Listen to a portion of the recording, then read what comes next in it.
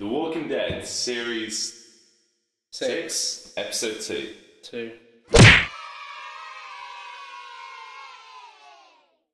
The start of the episode, slow. Dialogue, boring. Yeah, it was a bit weird, wasn't it? Yeah, I wasn't entirely sold on it, and I thought it was just going to be one of those Walking Dead episodes that just sort of like trickled through. Then towards the end of the episode, you learn what the horn is. That's what I thought it was going to be. And 15 minutes in, there's a big fuck you, because a lady goes outside to have a cigarette. Spoiler alert. I mean, if you're watching a Walking Dead recap, you're watching a review, you're pretty dumb. Bloody mad. But if you're watching us, you're pretty dumb as it is. Go outside, fucking hell.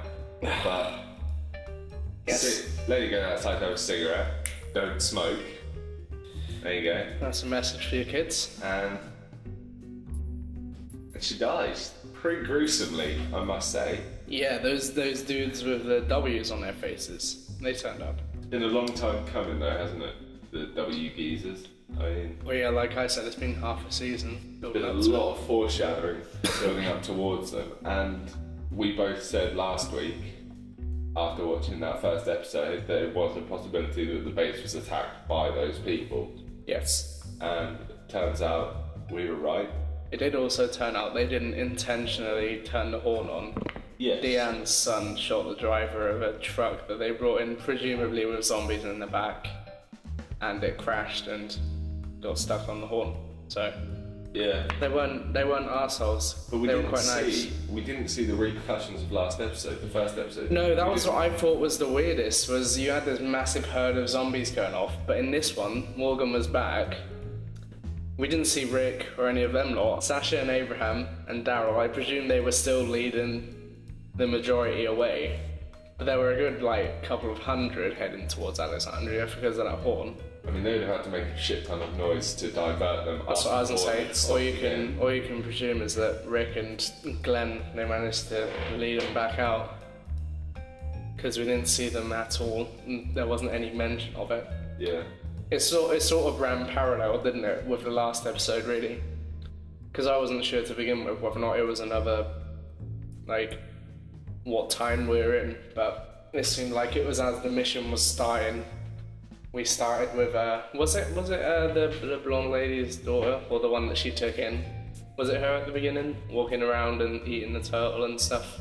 I'm not sure. I think that was remember. unrelated. I think that was a different girl. Unless it was... no, because that was JSS or whatever, and we didn't even learn what that was. Oh, yeah, That was the title of the episode as well. I don't know if you saw that. Yeah, of course it was. But I'm not sure what that was, unless we've missed something. Morgan, he is a badass, but he's starting to, he's becoming frustrated, you can tell, with the likes of Rick and Carol killing people as well. That's not his thing, is it? No. He's very on edge at the moment, and there will be conflict, I feel. Not violence, but there'll be Well, I think he'll be he'll sort of try and be Rick's advisor, but Rick won't take much notice of him. No matter how much he reminds them that he is probably more experienced than them in survival. The horrible dialogue between Ron and his mum. He's not a good actor, I'm sorry. He was just really awkward. Yeah, it was really awkward and forced, and there was really long gaps between each time they said something. And he was doing the sort of typical teenager. He's got his back hunched. She's like, "Mum, what the hell?" I don't want my hair cut. Yeah, it's it's... God's sake. And that was my only real criticism of the episode. I think that was a really, really good episode. Yeah, it's been a good start. It's just going to reinforce, for Rick, it's going to reinforce his argument that he made in the first episode about not letting people in, because people are now going to be paranoid about who they let in. Yeah, that's true. I didn't think about that. And equally, they're going to want to strengthen the borders. The walls, yeah. Of the little... But I mean, we still don't know as yet how their plan's gone, because like I said, that sort of ran parallel, so as this episode ended, the zombies were only just then headed towards Alexandria. Yeah. So for all we know, they might bring a shit ton of zombies back with them, and they'll end up having to move again or something. Yeah.